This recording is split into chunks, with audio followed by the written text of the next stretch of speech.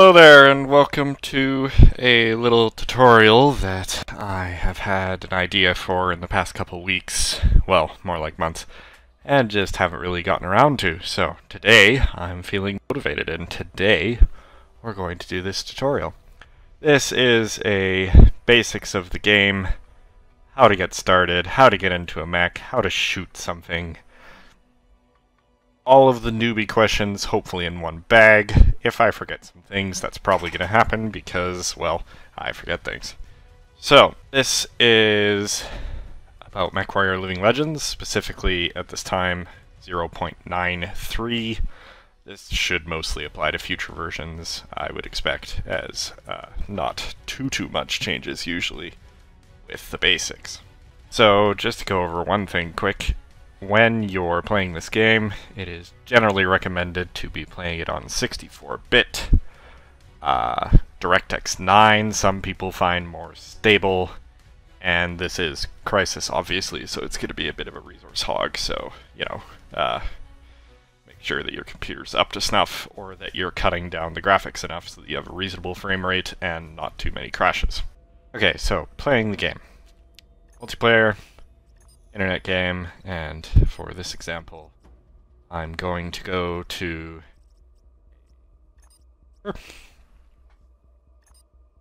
which can simply double click there. Off we go. App will load, and usually it's pretty quick. SSD obviously nice and fast.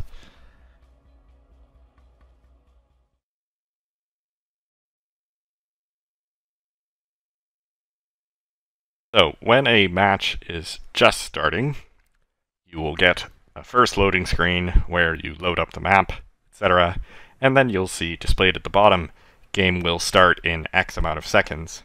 This is a old Crysis trick, it's just how they work. What basically happens is everybody loads in, and then 30 seconds later, a shorter loading screen happens, and everybody's on the same page and in game.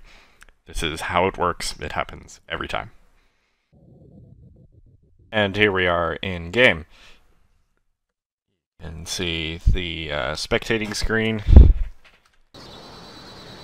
Take a look at what's going on in the server. But you probably want to jump in the action, so press M to first select your team. I'm on clan, so joining clan is sensible. Then the map should pop up. If it doesn't, press M again a couple times to make sure it's there.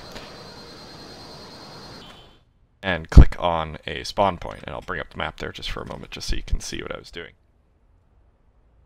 Aerospace spawn at this air icon, and mechs and other vehicles spawn at the mech base.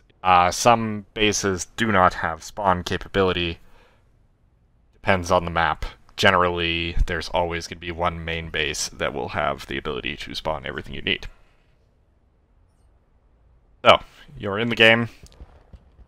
Around the area are these lovely signs which contain all the pertinent information about most of the basics of the game. Not everything, but most.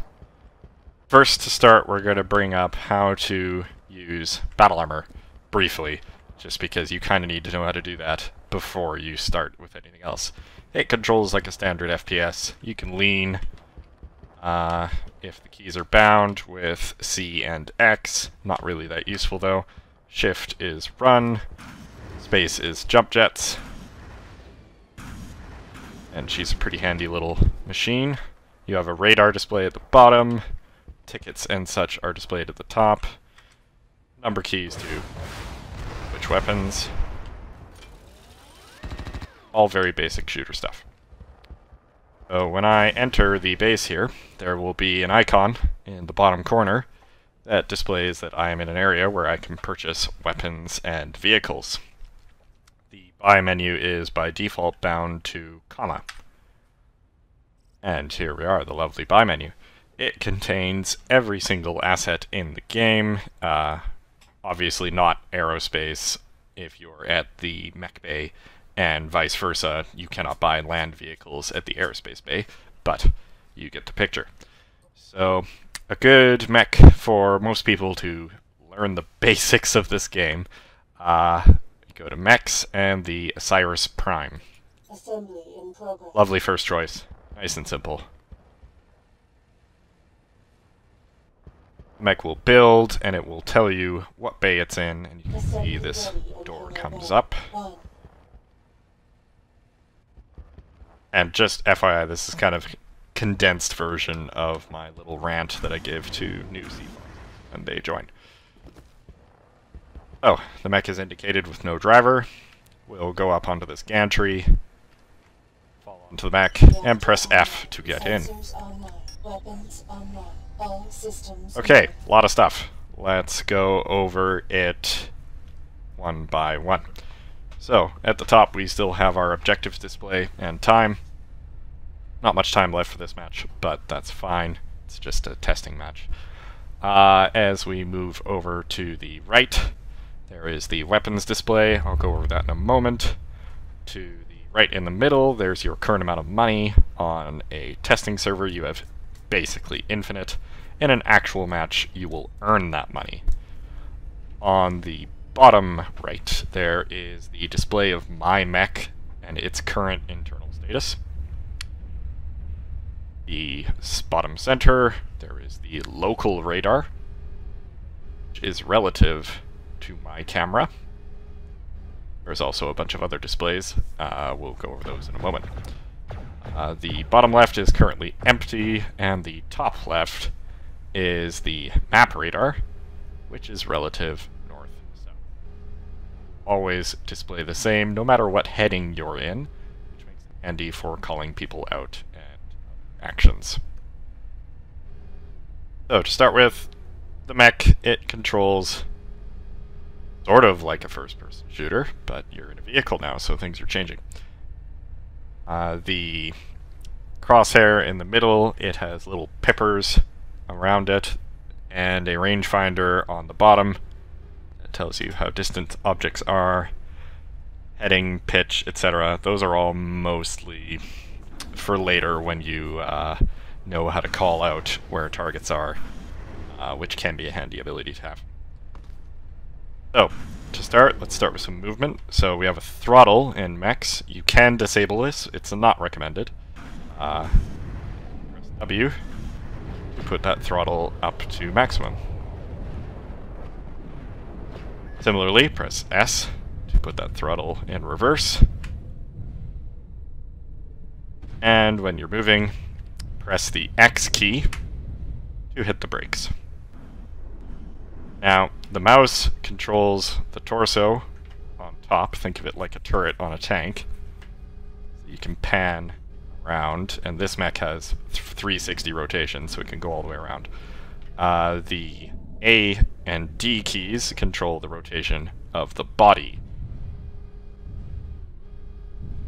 Now I'm keeping the torso steady so that you can see on the map there's an orange line that always indicates what way the legs is facing relative to you. And this line is also visible on the map display. It's just a little bit less handy up there. So, we can control where our torso is pointing, we can control where the legs are pointing, how we can move.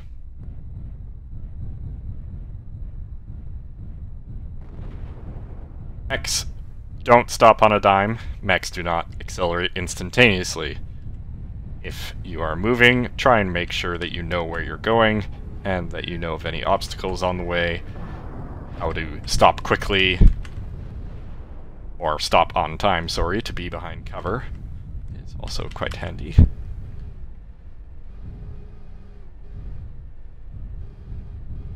And on mechs with limited traverse, if somebody is outside of your traverse range, you will have to rotate the torso to make sure that you can shoot at them.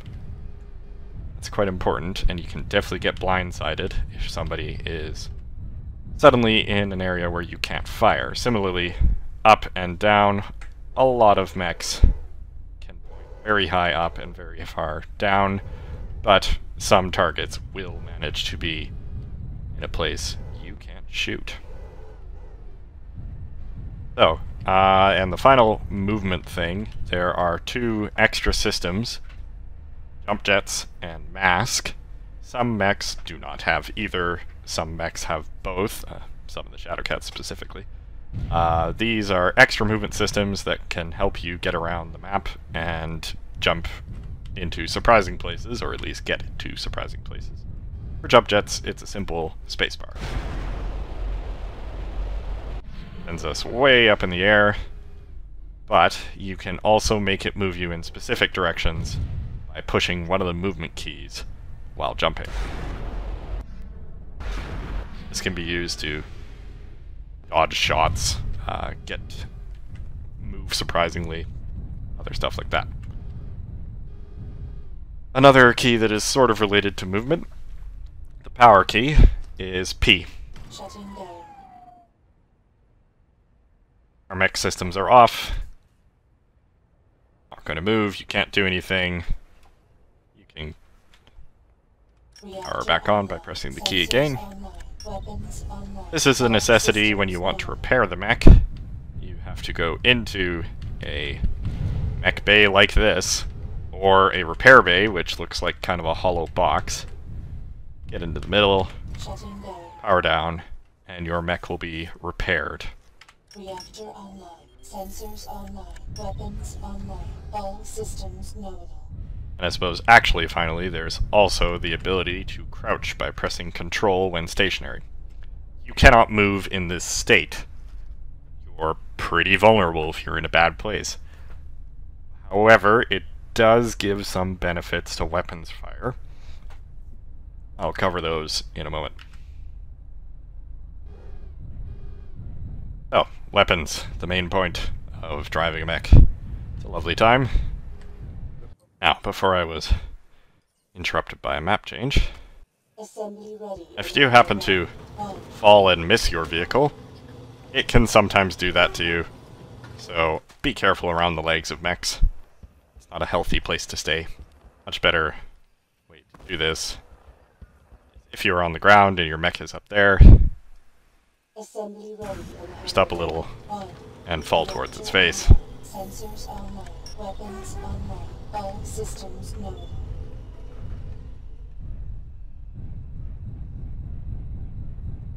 Alright, so the weapons screen. There's a lot of numbers and a lot of different things going on up there. Your weapons are indicated by the firing group that they are assigned to, their name and their current state, their range, and their ammunition. Lasers have infinite ammunition, as do all energy weapons, but everything else you have to worry about bullets left. Now, the firing groups are by default, and this can be different depending on what you're set up. The first group is always left click. The second group is always right click. And if you have more weapons, they'll be on the middle click. Or alternative buttons that you may have, up to 6. You may also press the associated numbers above or WASTA to fire weapons. Now, let's say you have way too many lasers on the first group. To spread them out a bit so that you run a little bit less risk of blowing yourself up, which I'll cover in a moment. To manipulate this group system, you can pan over the weapons using the arrow keys and turn on or off weapons using control. That would be right control. So I'm going to turn off all my lasers except for one. There it is. And I'll turn on another.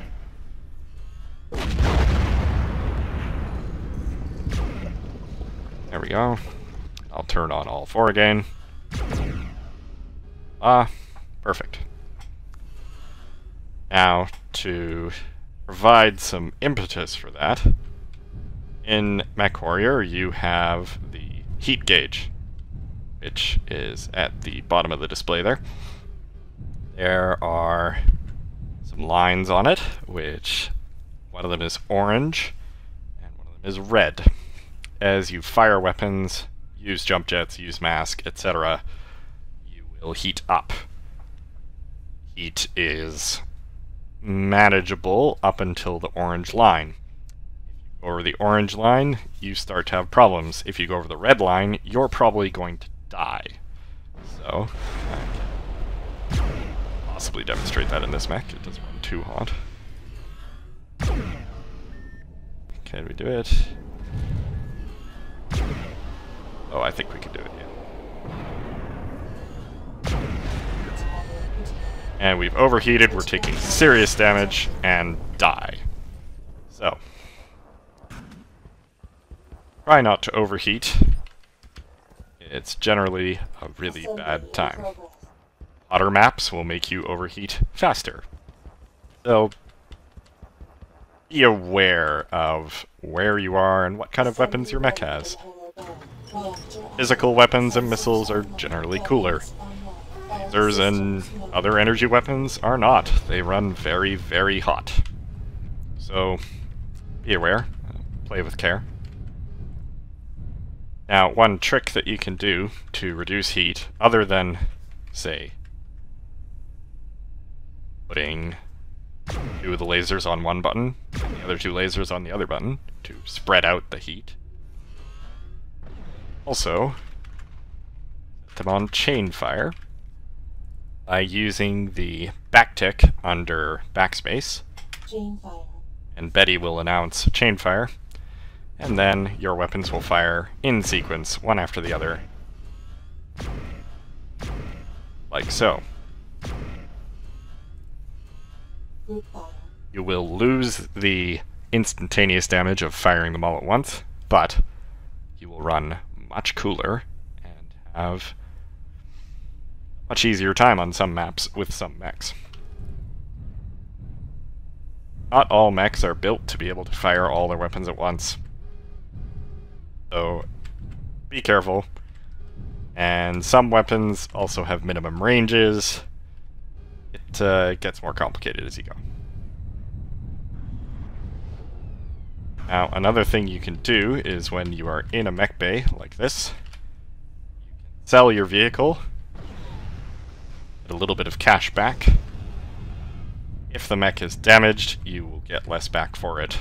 Let's see, what else do we need? So, when things go very wrong, you want to eject. This is generally not advised, but there are certain times where ejecting is better than going down with the ship.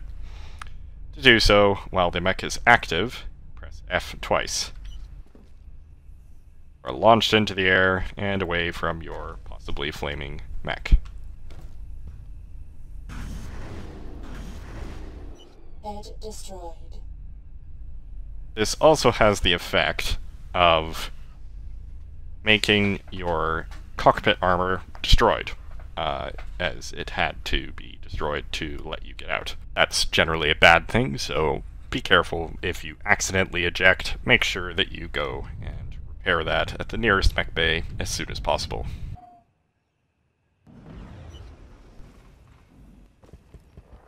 Now, once you've powered down the mech, if you press F, you'll just get out, leisurely.